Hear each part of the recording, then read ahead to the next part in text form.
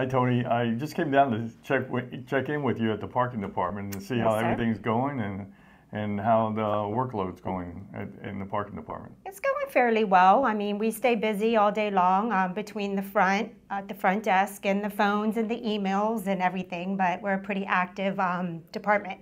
Tell me a little bit about what your job is here with the City of Key West. Well, I do a couple things. First of all, I am a supervisor for customer service here in our department, so I do all of the admin work. I supervise our part-time, Valerie Moore, and I also supervise the school crossing guards, so which is a very rewarding job for me because I think we have some really great crossing guards out there.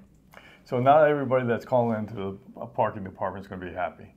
So I know from my administration, we're stressing superior customer service, and I know absolutely. That's what you offer to everybody that's calling. Absolutely, and I've had my share of customer service seminars that I've had to go through throughout the years, which I've been here a very long time. So, but it's a challenge some days. You do get some irate customers, but you just have to kind of take a deep breath, give the customer the benefit of the doubt, of course, listen to what they have to say. Sometimes it goes on and on.